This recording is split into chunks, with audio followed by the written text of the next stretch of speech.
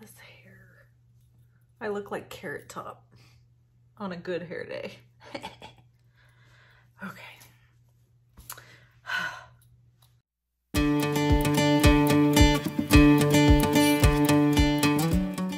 Hi there, my name is Wendy with loveandstampin.com. Welcome, so excited you're here with me today. Today we have yet another color splash. A color splash is simply when I take a combination of colors, I make a few cards for you so that you can see how to maybe use those colors. Maybe it'll spur some inspiration in you to use the same colors or a variation of them. I love it when people share their creations on social media and tag me. You can tag me on Instagram at Wendy Cranford and use hashtag color splash, and that will help me find your creation. And then I like to share it to my Instagram. So if you create a color splash and you use my colors and you want me to share it on my Instagram, make sure you give me a shout out so that I know that you've done that. Today we are going to use all the berry stuff. So there's some really fun, beautiful products in the January through June mini catalog with Stampin' Up called Strawberry Sweet, I think. Sweet strawberry. And then there is an not an add-on, a freebie called Berry Blessings. And this is free along with this designer series paper. These come free together. There's a 12 by 12, full 12 by 12 pack of this. So these come free together when you place a $100 order or more with Stampin' Up. You can choose these as a free additional item. So anyway, we're gonna get into this. We're gonna create some really beautiful stuff, and I hope you love what I have created today. One of the cards is a pretty elaborate card where I'm gonna show you some masking techniques, and then the other two are more simple. So we've got a fun fold, a coloring card, and a super basic simple card. So kind of all over the board. All right, let's get into it. All right, so our color combo is Poppy Parade, Daffodil Delight, Granny Apple Green, and Pacific Point. Although I do kind of cheat and use some balmy blue, and I'll show you that when we get to it. So to start out, I just want to show you this trick. This paper is phenomenal. So I will talk about more about this paper later, but basically this paper you cannot purchase. You can only get it free with a $100 order. It comes with the paper and a stamp set for free. So that's only valid until February 28th. So if you're watching this video after that date, then this is no longer available. So we're going to use the Sweet Strawberry stamp set, or the bundle I should say, because we're using the punch here. And then we're also using the Berry Blessings stamp set today. So we're making 3 cards. One is fairly simple, one is like intermediate, and then one is advanced. I would consider it advanced because of the coloring. So as you can see, this punch punches out leaves and a little topper, a strawberry, and a flower. So this is a builder punch, and it punches out lots of different pieces. So now I'm going to punch out the strawberry piece, and as you can see, I've already punched several of those so that I have them sitting there ready to make a card. The cool thing about stamping in black ink on top of designer series paper is that all the coloring is done for you. So here's some more of that paper. I just wanted to show it to you. It is beautiful. So lots of bright colors, great for summer, great for spring, and I just really needed to make happy cards.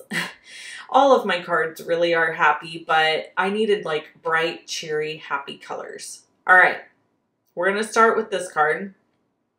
The card base, which is just a flat base, is cut at 5.5 by 4 1/4. The designer series paper that is layered on top of it is cut at 4 by 5 1/4. And then we have this piece, which is cut at 9 by 3. So the little piece that I just layered on, I think I misspoke. It is cut at 3 1/4 by 4 3/4. So I don't know what I said 2 seconds ago. Anyway, so then this piece layers down on top. So you kind of have this flat base surface with this little note card on top, Really, really cute. Then we're going to use some of the designer series paper, which is cut at 2 3/4 by 4 1/4. And I'm going to layer it onto the little note card in the middle. And then we're going to build up all of our little elements. So I really struggled figuring out how I wanted to do the sentiment on this. At first I was going to try to die cut it out of something, and then it just wouldn't quite fit. So I ended up stamping it on a scrap piece of Whisper White cardstock and then trimming it down on both sides, and you'll see that here in a minute. And then I'm just going to be adding all the other elements to the card, and I have filmed that for you so you can see how I finish putting it together. So I thought we would do some story time and jump back and forth in between these cards and some stories I have for you.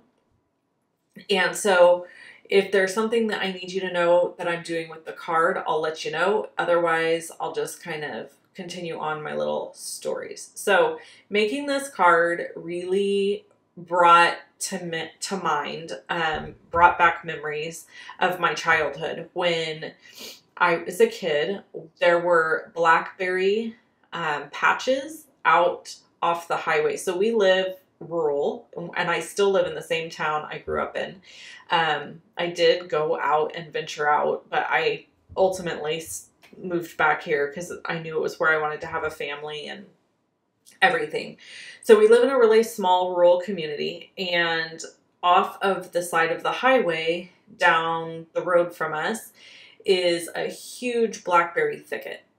And when I was a kid, my grandpa, one of the things he would do to get us out of my grandma's hair for a while, and sometimes she would go with us too, but I think now looking back, I think this was like a kindness on his part to take a bunch of us grandkids and go blackberry picking. So let me back up a little bit. Me, my sister, my cousin Shannon, who lives in Montana, who I talk about regularly, and some of my other cousins, spent a ton of time with my grandparents when we were kids. More so me and my sister and my cousin Shannon. We lived actually on the property that they owned off and on. Well, my cousin Shannon lived there her whole life. We lived there off and on throughout our entire childhood.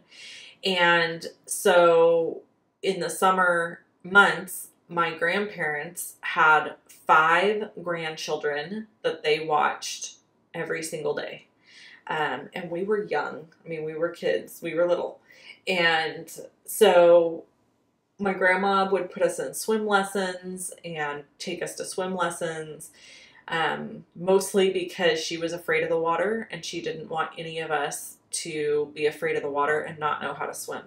So it was really important to her that we all had swim lessons, and they were in town local to us. So she made sure we went to swim lessons every single year, and I will forever be grateful to her for that, because it was a priority to her, and so she made sure we got to go. So anyway, on the days that we weren't swimming or fishing or whatever, we would sometimes go blackberry picking, and my grandpa would get a big 5-gallon bucket, or 2 or 3 sometimes, and he had gloves, and we would go walk out into these blackberry thickets off the side of the highway. And I just think it's funny because nowadays I don't even know if we could get away with that. Like, I'm sure somebody would stop and be like, what are you doing down there? But back then, it was not a big deal at all, and nobody ever said anything. It was just public property, I would assume, because there was no fencing around it or anything. Okay, this finishes this card. I think it turned out really, really cute. I'm lying. I'm going to add these embellishments, and I did stamp on the inside of this card as well. So you'll have to hang tight for that. Okay, so anyway, so we would go down into these blackberry bushes, and we would pick blackberries for hours. Like, seriously, hours. We would fill 5-gallon buckets. And I can remember him always saying, like, let me go down there first. There could be snakes. And he would, you know, take the bucket when it was empty and like rattle it around in the bushes wherever we were going to be, because we do have rattlesnakes where we live. So that is a very real concern. You do actually have to really look out for rattlesnakes where we live. So he would rattle the bucket around and make a bunch of noise so that if there was a snake, it would make itself known, or go on its way, one or the other. So I don't ever remember running across the snake while we were blackberry picking, but I definitely remember that because it always made me nervous. And I can remember thinking, what if one crawls out of the bushes at us and we're stuck in all these blackberry bushes and there's nowhere to go? Like, because we would get down in there pretty thick and there was only one way out and one way in. Like, you would go in through this little trail, because I think other people went there and picked blackberries as well. It wasn't just us. And then you would come out in the same place. And we loved it. We loved picking them, and we would get cuts and scratches on our arms and our hands. But it's a really fond childhood memory for me. We also, the strawberries make me think of this. We also always had fresh strawberries, and my grandma in the summer would cut up and make like a tray full of fruit, like watermelon, strawberries, blackberries, whatever. And we would eat on that in the summertime outside because we always got locked out of the house. Okay, we're moving to the next card. So this is the one that is more intense. It's just a bunch of coloring, and this is where I use the balmy blue because we don't have Pacific Point markers, so I use balmy blue. So on this sheet, this is a piece of masking sheet, and I got it from Simon Says Stamp, and it just comes in sheets, and I stamped all the images on it that I thought I might need to mask. So I thought I would show you a little bit of this process. I don't film all of it, just so you know, but I just wanted to show you a little bit of it so you could get an idea of how this works, particularly the first couple. The biggest thing with masking, the most important piece of masking, is actually making sure that whatever you want in the front gets stamped first. So for example, I want these strawberries to have a little, whatever that thing is called that goes on top of a strawberry. The leaf, the stem, the thing. It's got leaves and stems. So that's this piece, and I want that to look as though it's sitting on top of the strawberry. Well, if I would have stamped the strawberry first on my cardstock and then stamped this over it, I would have the line of the strawberry going through the middle of this leaf. So instead, what I'm going to do is I'm going to cut this down, and I will actually stamp the leaves first on my card base, and then I will mask it and stamp the strawberry second, and then it will move the strawberry into the background, and it will leave this leaf piece in the foreground. So basically, as I build this scene, that is all I do, is I continue to mask and move things about so that you end up seeing, you'll see the finished scene has all the pieces it needs. So you just peel this like backing paper off, and then you've got this mask that will cover up wherever you stamp this same image. So you can use Post-it notes for this. You can use regular copy paper and cover it with Tombow glue and let it dry, and then it will become masking paper. So anytime you use Tombow glue on anything, if you stamp it and then you let it dry, if you ink it, good grief. If you add the glue and then you let the glue dry, it creates a tacky paper or tacky item. So that's why way back in the day, some of you might remember we had stamps that didn't always adhere to the clear blocks very well. So what I would do is I would take Tombow glue and rub it across the top of the stamp and let it dry, and then it was tacky. We don't have that problem anymore with the newer stamps. But if you have old ones and you have that problem, there's your fix. Okay, so now I'm going to take the strawberry and stamp it right over the top where I have masked those leaves. And then I'm going to peel this up and voila, see that? So then I'll mask this one. But now I also need to mask the strawberry next to it because I want this strawberry that I'm about to stamp to fall into the background. I want it to be behind this strawberry. So again, when you're planning out this type of card or this type of technique, you do have to plan it out. You have to think about what do you want in the front and what do you want to fall to the back? And then you have to stamp whatever you want in the front first. And then the other items will begin to fall into the back. So here I'm just deciding like how I want to stamp this, what I want to do with it. And I ended up deciding, well, since I already have this strawberry masked, I would go ahead and stamp this leaf thing. This is what really reminded me of blackberries. You know how blackberries have the like trio leaves or whatever, and they're kind of like jaggedy looking. I don't know. This reminded me of blackberry bush, but it is strawberry, but it just kind of made me think of blackberries. Anyways, I digress. Okay, so I'm stamping this, and then right now you can see as I go, it looks like a hot mess. It's like, this does not even look right. But as you continue to mask and build up the scene, it just continues to look better and better. And so basically that's what I did, is I just continued on building the scene. Okay, so I've got blueberries here, and I'm figuring out how I want those, and yeah, that's that.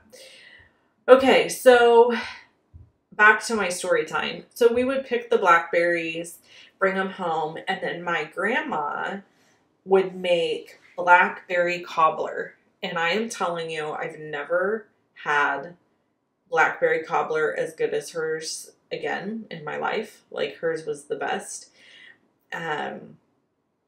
I think maybe because there was so much love put into the whole process. Like, us picking the blackberries and her making all of it. I can remember her hands and how they looked, and her making the dough from scratch in the kitchen to go into the blackberry cobbler. It was so delicious. And then of course she would always have ice cream with that, vanilla ice cream. So you would have vanilla ice cream that would melt over the top of this fresh blackberry cobbler, and it was divine, people. I'm telling you, divine. I miss it a lot. I miss a lot of her cooking. She also made the best chicken and dumplings of anybody I've ever met, and that is one of my favorite comfort foods. And my mom makes pretty good chicken and dumplings too, but I don't know. There's just something about, you know, your grandma and a grandparent or a grandma making the way they make something. It's like, I think it's more nostalgic than anything. The way you remember it in your head, it's like nobody else could ever make it as good. Anyway, so she would always make blackberry cobbler, and then we would always have blackberries that she would just wash, and we would, like I said, she would put out on a platter or whatever, and we would eat on those. So this year I was thinking, I wonder if I could find a blackberry patch somewhere to take my daughter, and we could go blackberry picking. I think that would be a lot of fun. I'm not sure if she will have the same nostalgia feel as I did or do with it, because it was something we did with my grandparents, and we did it every year. So, you know, it was like one of those built up things.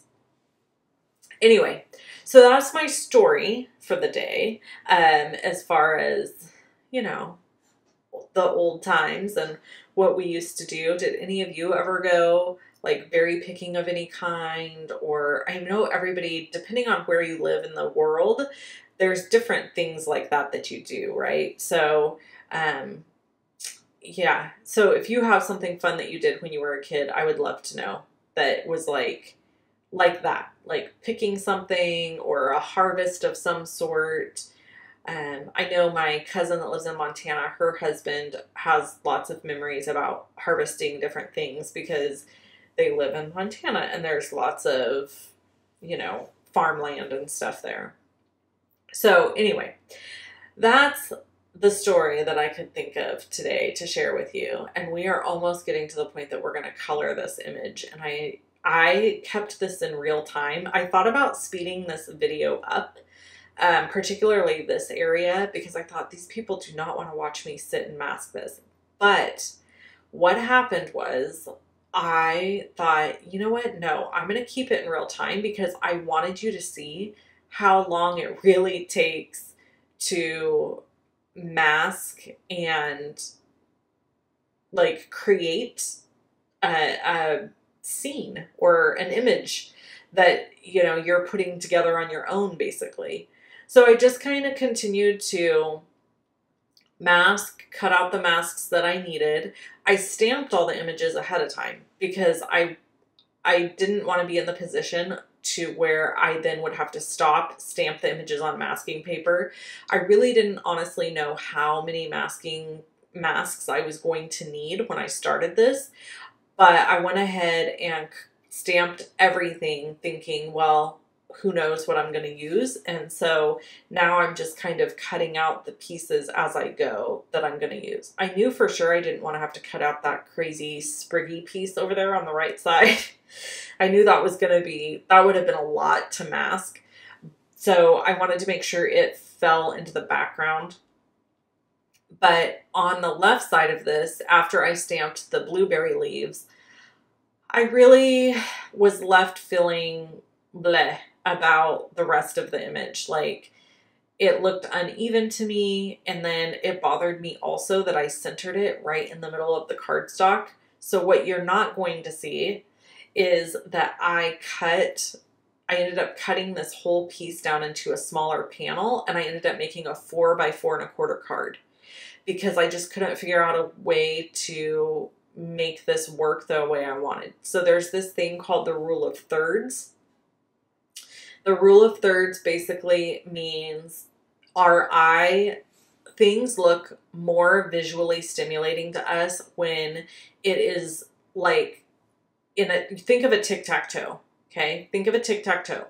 Anywhere where the tic-tac-toe meets is like where you would want to place something. So if you were to lay a tic-tac-toe over the top of this card base, then I did the cardinal sin and I placed my imagery dead in the center. Instead, it would have been better to put this up top or down low or off to the side and not filled all the way across the card. So then the only way for me to fix that was to cut off both sides and to have this whole image look more centered. And then here I added more blueberries because, again, I felt like it was very off kilter and it bothered me. So I added more blueberries, and that felt like it kind of evened things out a little bit and made it a little bit better. And then what you didn't see on camera is I ended up still stamping more. I masked more and stamped more of the sprigs. So here is my coloring sped up like times a billion. I did a time-lapse video actually, and there's the finished card. So this is the first card you're seeing that you didn't see me make, the thank you card with the daffodils, with the Daffodil Delight card base. I'll show you in a second. Okay, so this is my finished one here, and you can see the difference. Then this one I didn't make for you because it's so super simple and self-explanatory. And then we have the fun fold. So 3 really cute, fun cards using the color combo. And I did kind of cheat and use that balmy blue, but overall, super easy, super cute, and anybody can do it. If you want that free Berry Blessings and DSP, you do need to place an order of 100 or more, and then you can choose it for free. You can shop with me at